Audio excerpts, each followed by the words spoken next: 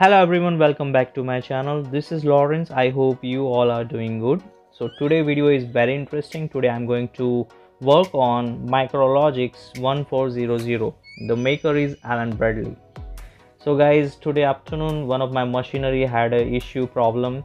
So I inspected, I checked the control circuit and power circuit, and also I checked the terminal voltage of controller, and I found everything is in order.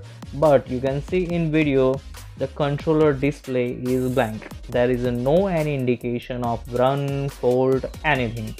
So I was thinking what could be the reason for that.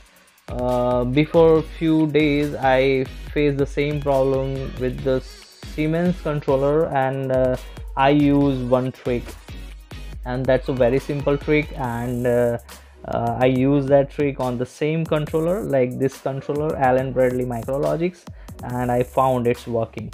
So for that you just need a one small heating gun or hair dryer. You just have to blow the hot air to the controller for a few seconds, like 7 to 8 seconds. You have to just blow the hot air to the controller, and within 7 seconds the module will be start up, like powering on itself.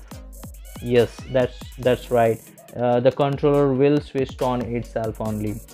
So you just need a small blower, and you can just start your controller and you can use your machinery. So guys, there is one suggestion: do not dismantle the PLC controller module. If you try to take it out and check inside, you might lost all the program.